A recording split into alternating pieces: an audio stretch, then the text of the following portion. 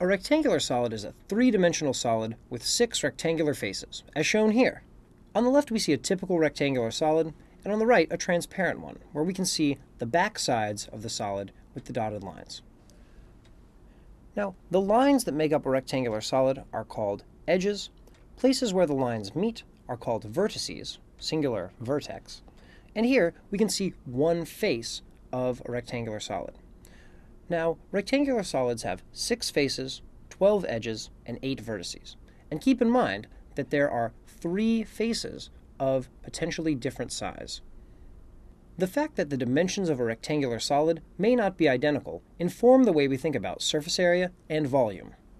Here, we can see the 3 dimensions of the rectangle marked with an L, a W, and an H, for the length, the width, and the height. When we compute the surface area, our formula looks like this: 2L times W plus 2L times H plus 2W times H. That's because 2 faces of this rectangle have the dimensions L and W, in this rectangle the top and bottom, 2 have the dimensions L and H, the front and back, and 2 have the dimensions W and H, the 2 sides of the rectangle.